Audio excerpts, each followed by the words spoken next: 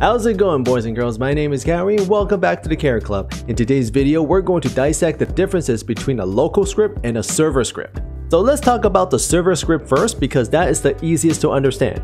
What server script does is it makes things happen for everyone to see. So I got a server here that represents a Roblox game, and I got myself, Chloe, and Coffee here playing the game.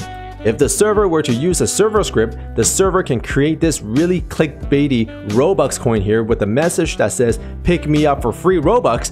If that were to really happen, everybody in the server is going to be like, "Oh my god, there's free Robux! Give me Robux!" Robux. And everyone is going to rush there to pick it up.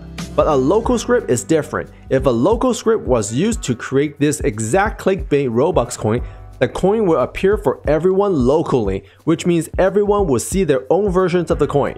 So the best time to use a server script is when you want something done that everyone can see. And the best time to use a local script is when you want something done that only the player can see.